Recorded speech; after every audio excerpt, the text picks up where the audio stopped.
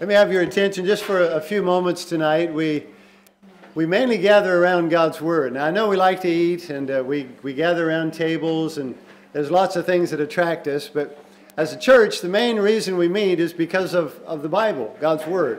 And we've heard from Isaiah 9:6 already tonight. Let's see, how does that start? What's the first line of it? For unto us a child is born, unto us a son is given. Have you ever noticed the contrast there? A child is born, a son is given.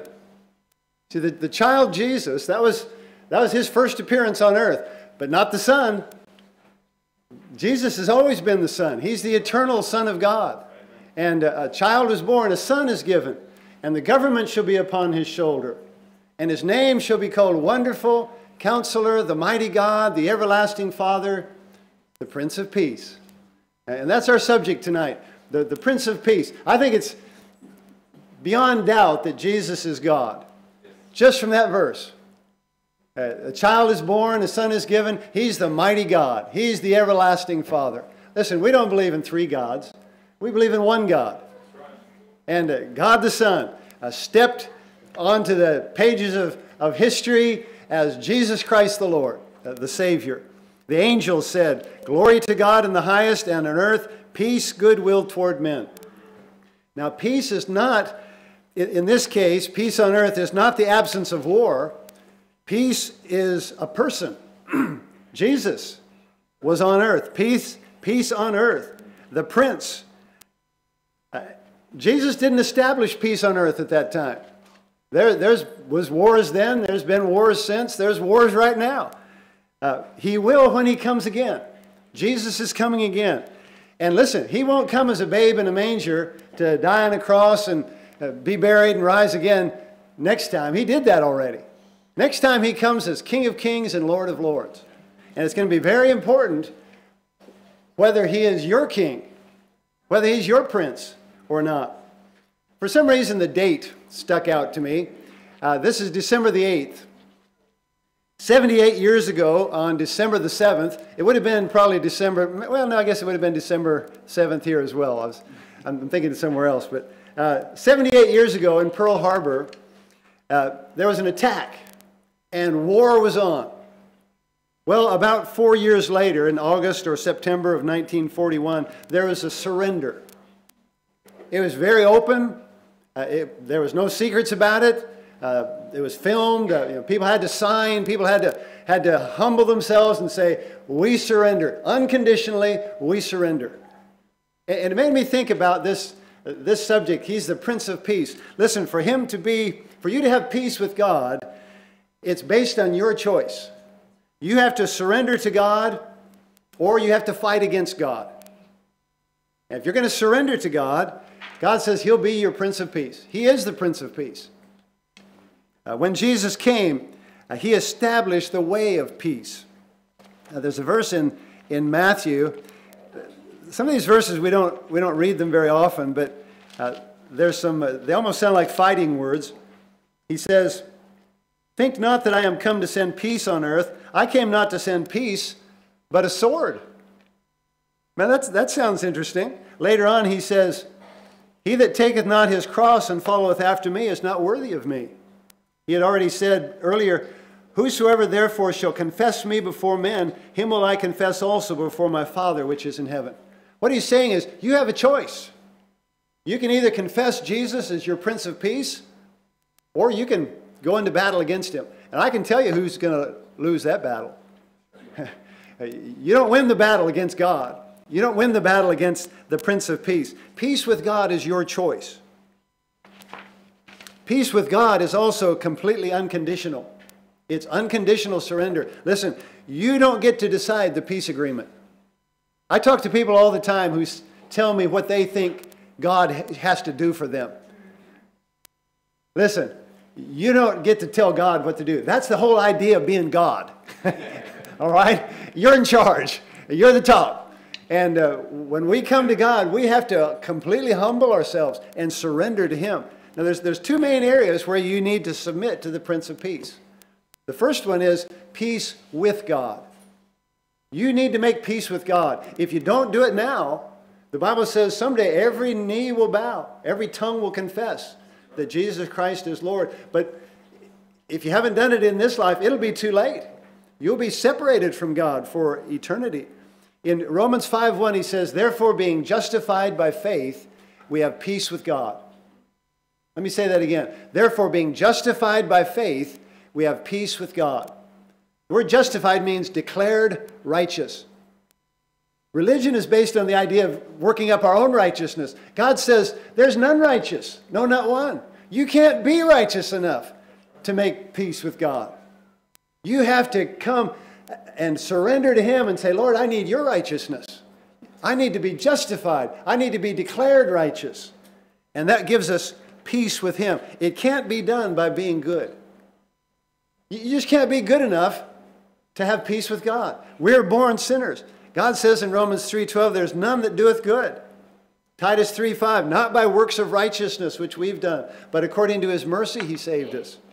Ephesians 2:8, for by grace are you saved, through faith. That not of yourselves, it's the gift of God. Listen now, not of works, lest any man should boast. Religion's basically based on boasting. I'm so good, God should just be glad to have me. Listen, that's not the truth of the matter. We're saved by God's mercy. We're saved by God's grace if we'll just believe Him. If we'll just submit ourselves to the Prince of Peace. The Bible tells us that in our natural state, we are at war with God. Do you ever wonder why you don't like people telling you what to do? Do you ever wonder why it's so hard to submit? I mean, even just little things sometimes. It's because we're at war with God. Colossians chapter 1, verse 20, he says, you that were sometimes alienated and enemies in your mind by wicked works, yet now hath He reconciled. He's talking about what we were before we became a Christian. We were enemies. We were alienated from God. Wicked works. That was our condition. We were enemies with God. He says that you were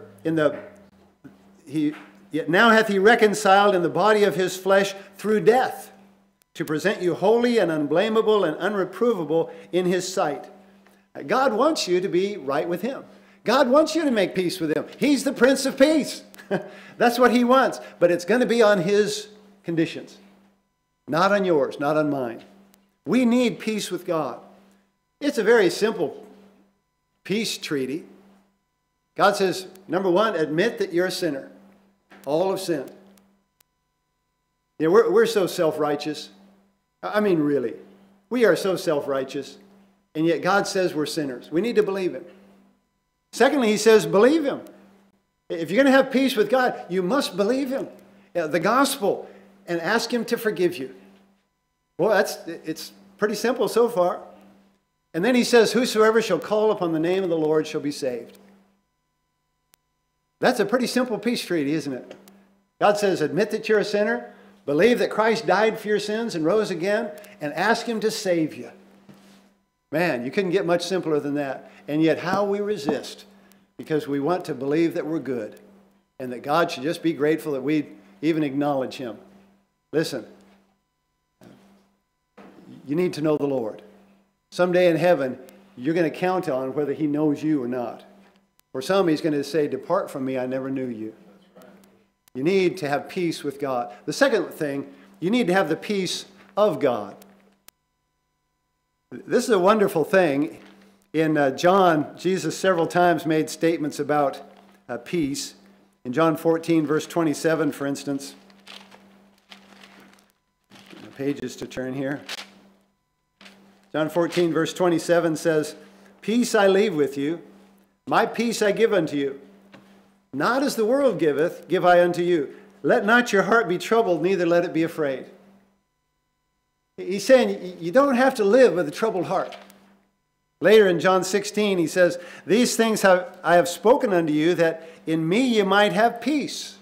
In the world ye shall have tribulation, but be of good cheer. I've overcome the world. We can be overcomers. We can have peace. Now, it doesn't mean that we'll never have any trouble.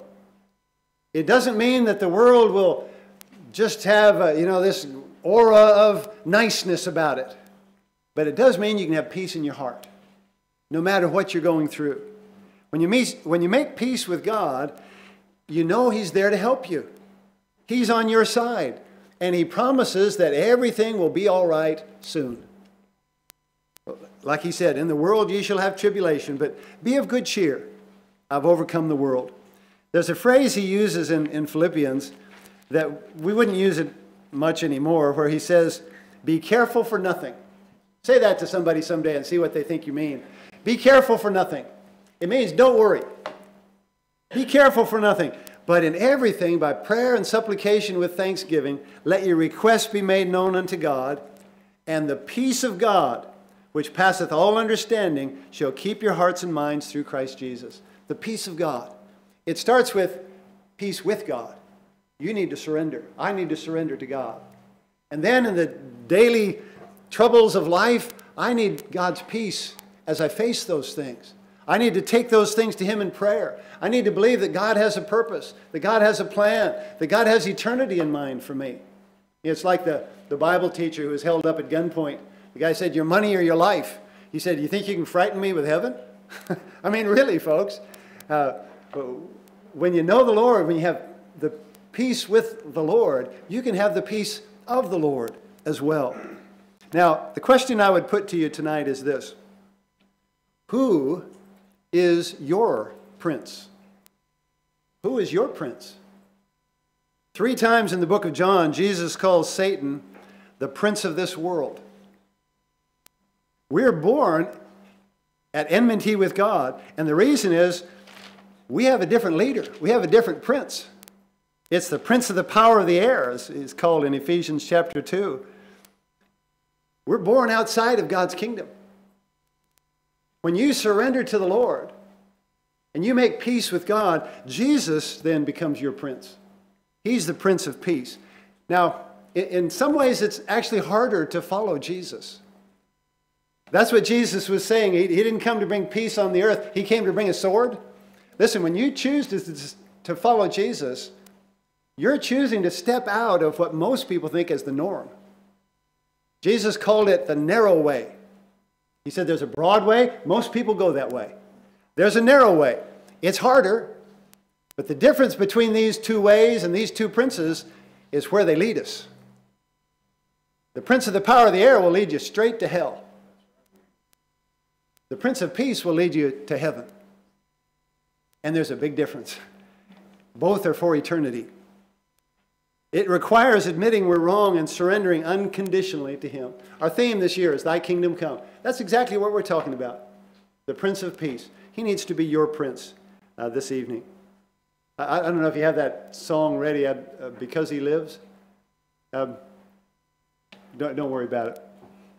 There's a song, because He lives, I can face tomorrow. Because He lives, all fear is gone. You know, submitting to the Prince of Peace will not only help you with eternity, it'll help you with today. You need to make peace with God, you need to have the peace of God. He's the Prince of Peace. That's what He wants for you. Let's just pause for a word of prayer, and then we'll continue with the program this evening. Father, we are grateful that You love us. Lord, in the midst of this troubled world, that we can know You, and know that our sins are forgiven, know that You've prepared a place for us in heaven. Father, we don't understand all the things going on, but we're glad that You do and that we know You, and that You have things under control. Lord, we ask that You'd help us tonight. Father, if there are any here tonight who don't know You, if they were to die, would go to hell, Lord, I pray that tonight they'd make their peace with You. Help us to have Your peace. We pray this in Jesus' name. Amen.